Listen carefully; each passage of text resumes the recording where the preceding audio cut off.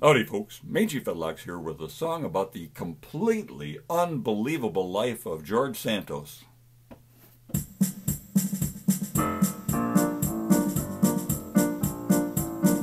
George Santos crossed the Delaware with Washington and crew, but in his life that's trivial compared to all he'd do.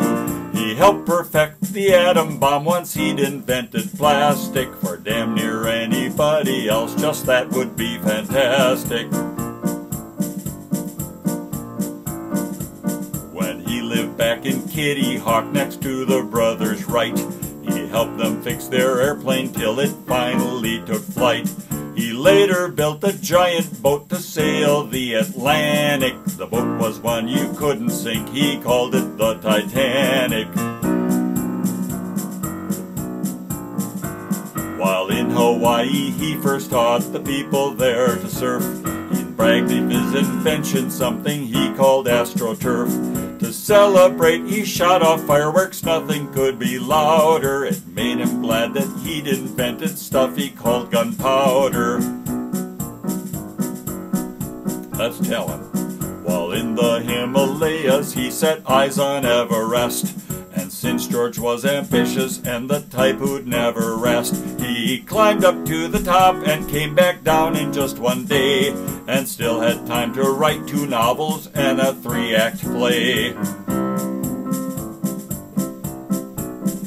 He used to play the banjo back when he was black and poor, while trying to stomp the roaches on his dear old mammy's floor.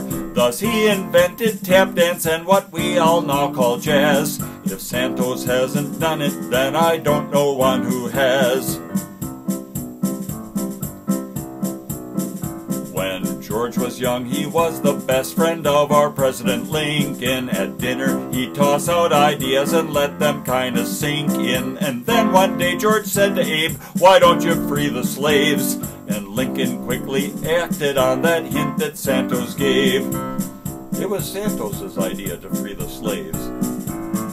Pretty darn nice of him, I would say.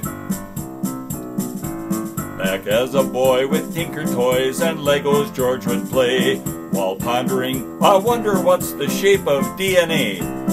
A double helix was the first shape that came into mind. A smarter lad than George would be extremely hard to find. George Santos would bring sandwiches to school as he was told. He'd not invented fridges yet, and so they weren't kept cold.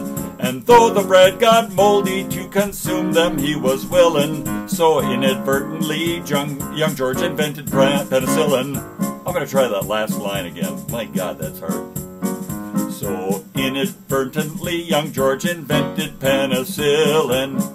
That's going to have to be good enough.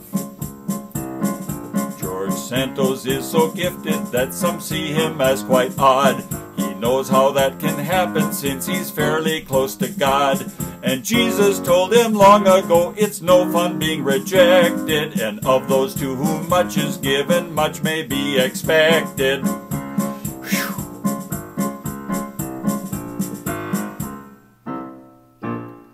You may not quite accept all that George Santos tries to claim.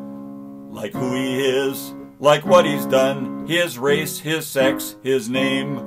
But I'll tell you one thing is sure, then that's all that I'll say.